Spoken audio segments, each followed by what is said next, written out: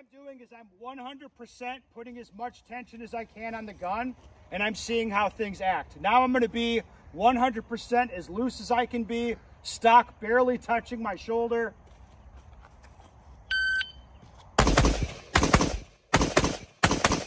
I'm going to go somewhere in the middle.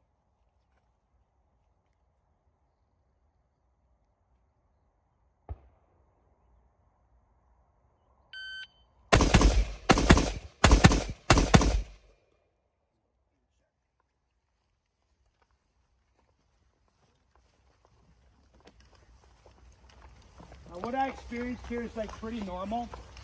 I would say like a million per, like as tight as I could possibly go. I felt like I was fighting with the rifle and the dot was slashing around a bunch.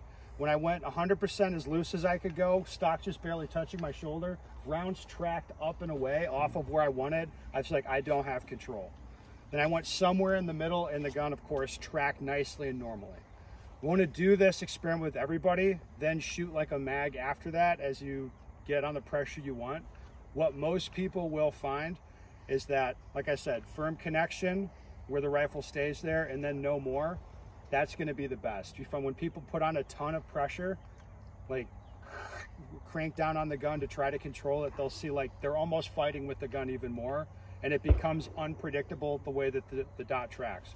Why does it become unpredictable? Tension. Yeah, it's like it's difficult when you're putting on that much force. It's difficult to do that consistently, and then you'll like react to the sight gets away from you, like it becomes inconsistent.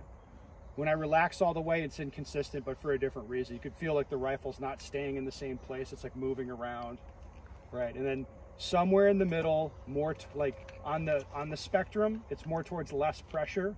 You'll find that is optimum. Make sense, everybody? So let's give this a try.